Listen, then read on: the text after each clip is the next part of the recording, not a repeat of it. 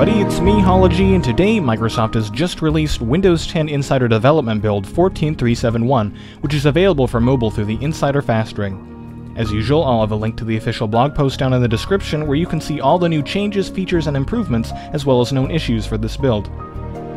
This build mostly consists of all sorts of little changes here and there throughout the system, as well as performance and stability improvements. Among other things, the issue where certain apps could not set the lock or start screen backgrounds has been resolved. A new feature that's made the top of the change list in this build is actually an update to the Microsoft Wallet app, which now supports Tap to Pay using NFC. As of right now, this is supported only on a limited number of devices, including the Lumia 650, 650 Dual SIM, and the 950 XL, as well as the 950. Using the app is as simple as adding your credit, debit, loyalty, or membership card and holding your device up to a contactless payment terminal with NFC Tap to Pay enabled in the NFC section of the Settings app.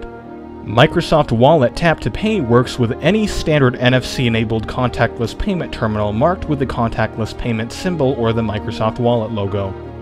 I'll also have a link to the Microsoft Wallet website below the link to this build's blog post in the description below.